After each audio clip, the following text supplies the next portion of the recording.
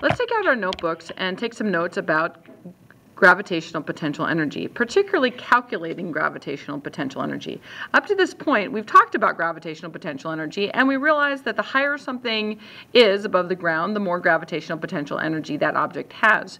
But today we're going to actually look at calculating that. So let's make sure that we title our notes and start to write down a formula. So we have a formula which is GPE is equal to mass times the gravitational constant and h.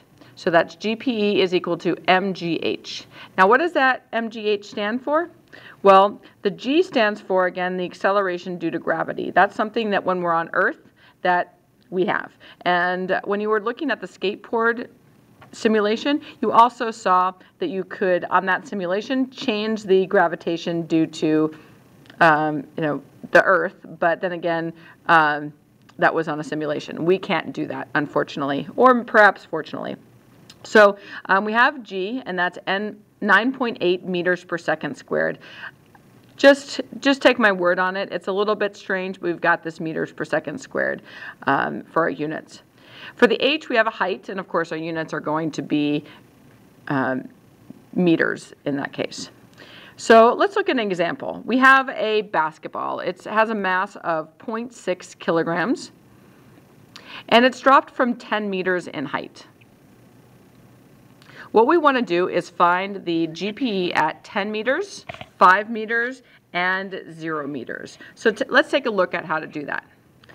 First of all, we have our height is equal to 10 meters. At the same time, we also know that G is equal to 9.8 meters per second squared. And we have a mass of 0.6 kilograms. So we want to find out what the gravitational potential energy is. So those are our knowns, and our unknown is GPE. So we're going to write the formula down. GPE equals mgh. Let's go ahead and plug in our numbers. So for M we have 0.6 kilograms. For G we have 9.8 meters per second squared. And for height we have 10 meters. So we're going to go ahead and punch that into our calculator. So take a look here. We've got 9.8 times 10 times 0.6. Our answer there is 58.8. So we have 58.8. And what this is going to end up being is a different kind of unit called a joule. So a joule is an energy unit.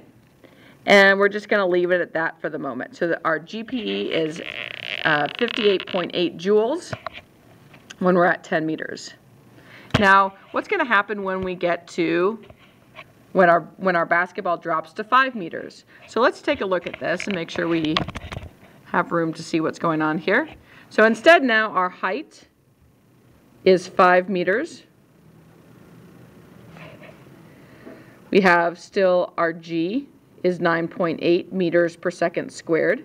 Again, the acceleration due to gravity. We have M is 0.6 kilograms. And then our GPE, we have M, which is 0.6 kilograms, times G, 9.8 meters per second squared. And then 5 meters. A little more room there. So as you write that down, I'm going to go ahead and calculate this. My guess is going to be half of what we looked at before. So I'm going to guess that it will be about 29.4. Let's take a look. So 9.8 times 5 times 0.6. 29.4. What do you know? 29.4 joules is the GPE halfway. Then we take a look at the height is 0 meters. But you guys can guess what the energy is going to be at 0 meters, but let's calculate it as well. We have the same G is 9.8 meters per second squared, and the same mass is 0.6 kilograms. And then our GPE, calculating that out, is our 0.6 kilograms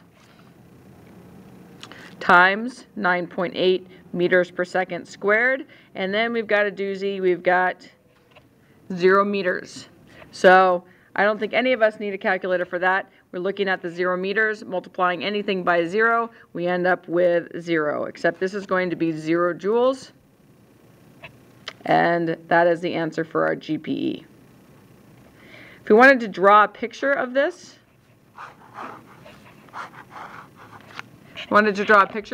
here's what it would look like. We want to take a look down here and see that we've got the ground.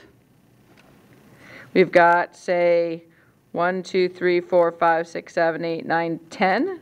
So our basketball is up here at 10 meters, and the GPE is 58.8 joules.